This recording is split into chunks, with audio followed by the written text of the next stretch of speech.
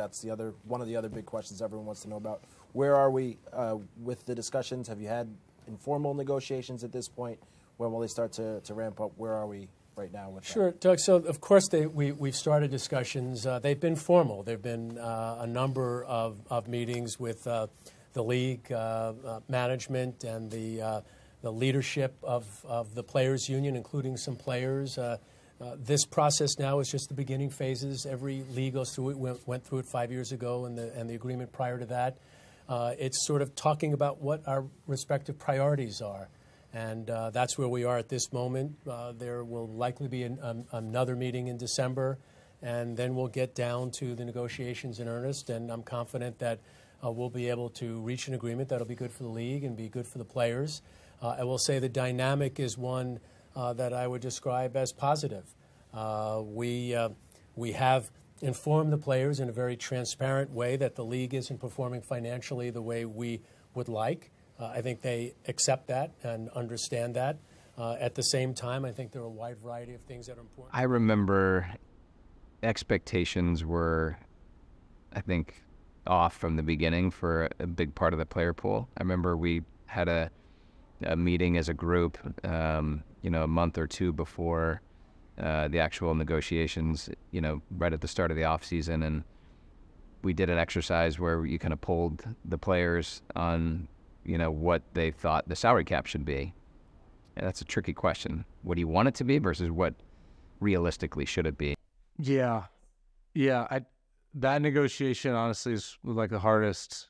Well, the end. Again, we were in federal mediation. Like the hardest week of my life, in a way. Or ranks up there as one of the hardest weeks of my life because of how contentious it was, how split we were. I can remember I felt like these negotiations are being live streamed.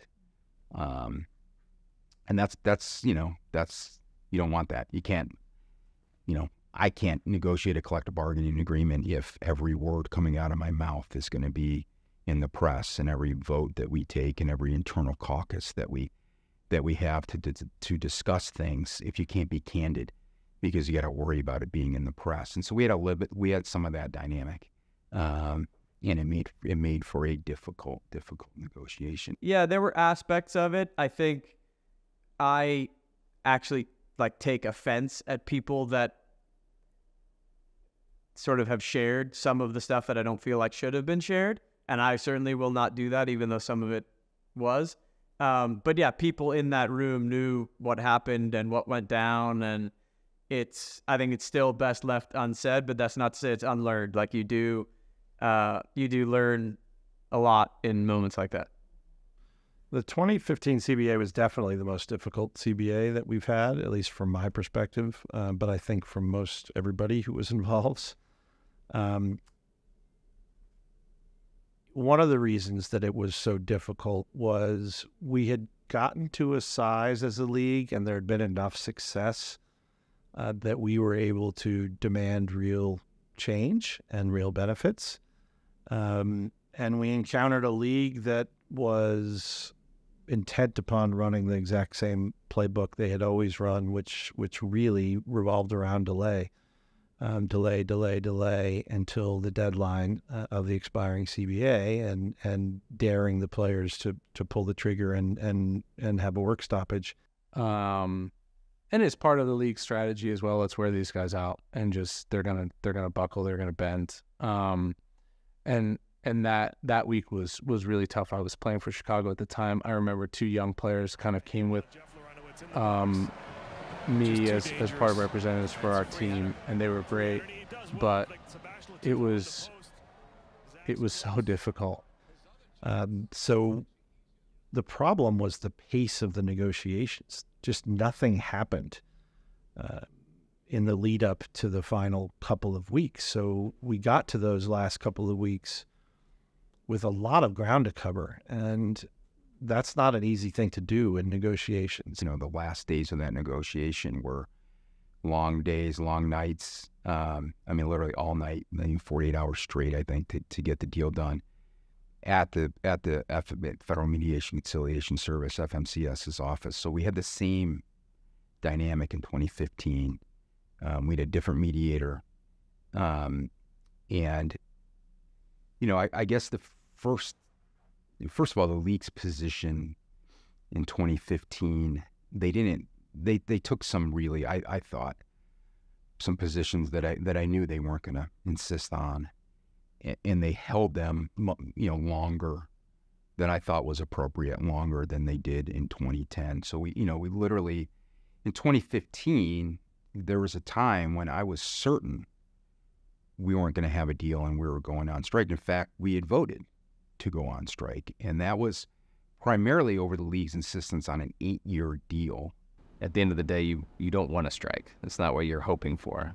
I do think there was a faction of players that wanted to strike no matter what, and felt as if we didn't go on a lengthy strike that we sort of failed, or we didn't accomplish, you know, what we needed to accomplish. I think that's where the misunderstanding, or at least difference of opinion, whether it's a misunderstanding or not, I think that was a difference of opinion of a lot of players. And, you know, ultimately a strike is very damaging.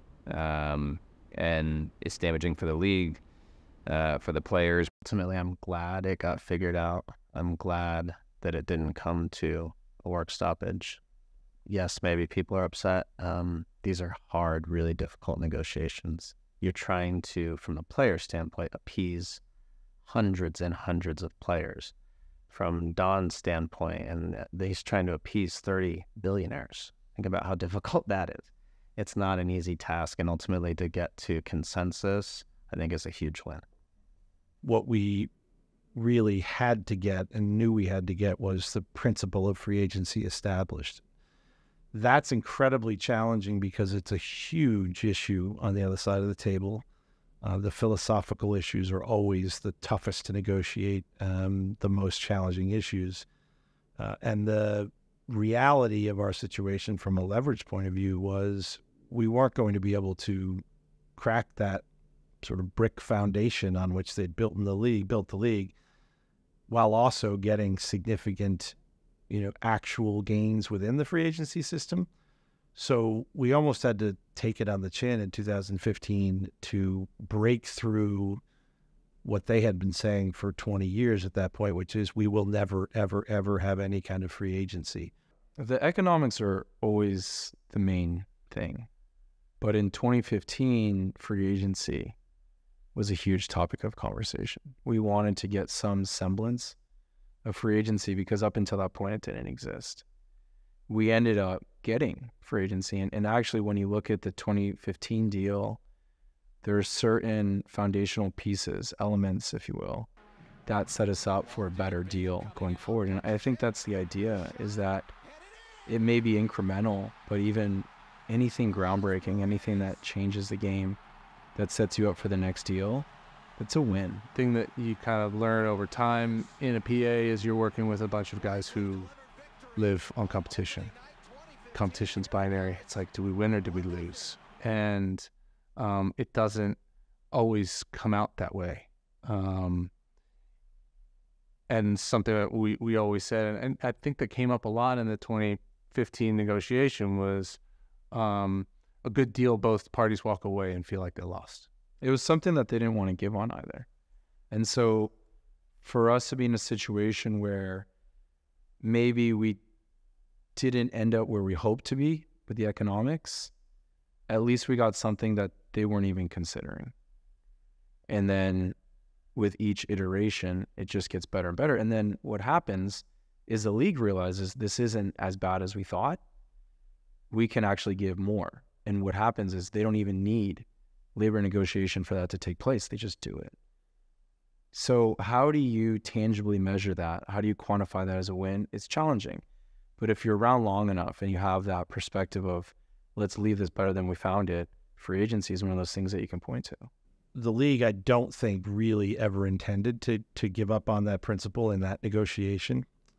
So consequently, when we were able to break through, because the players stuck together and were very, very forceful, I think in the league's mind, in the bargaining committee on the management side's mind at least, they didn't want to give anything more financially because they had just given something in terms of rights that they hadn't intended to give. So they drew a hard line on finances in a way that really didn't make any sense for them, and made it a much worse deal for us. The truth is they had to spend more money than they put on the table in that deal, and they went out and did spend more money in the upcoming CBA. And I think the first and maybe only instance I've ever heard of an employer outspending the negotiated numbers in a collective bargaining agreement in the sports world. It was a tough negotiation, took its toll.